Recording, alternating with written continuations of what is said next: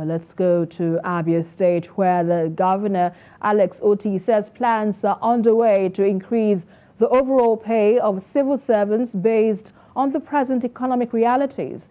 He said this during a media chat held in the government house, Umuahia, and our correspondent, Nena Gabriel, reports.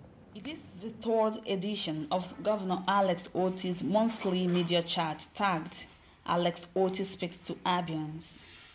Gathered here are journalists from the broadcast, print, and the new media practicing in the state.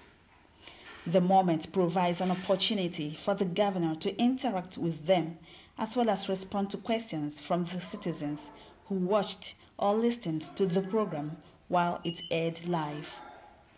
Governor Otti says he will continue to push the embers of digitization of services and support small and medium enterprises in the state.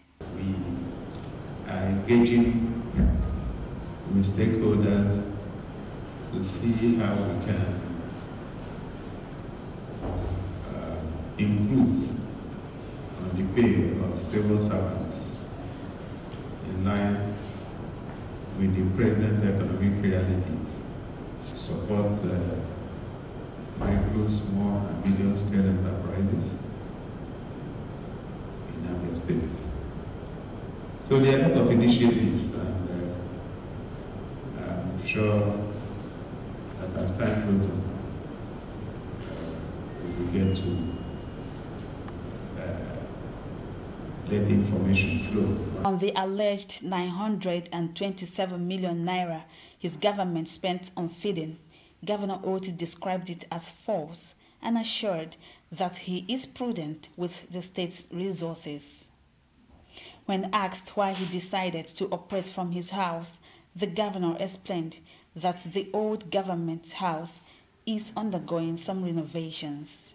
Somebody deliberately just put out a number picked from the website. We just added some numbers and got to 927 million. And then went to town to say... Governor Otti disclosed that a lot of initiatives would take place even as reforms are ongoing at various sectors of economy in the state. Nena Gabriel, TVC News, Umuahia.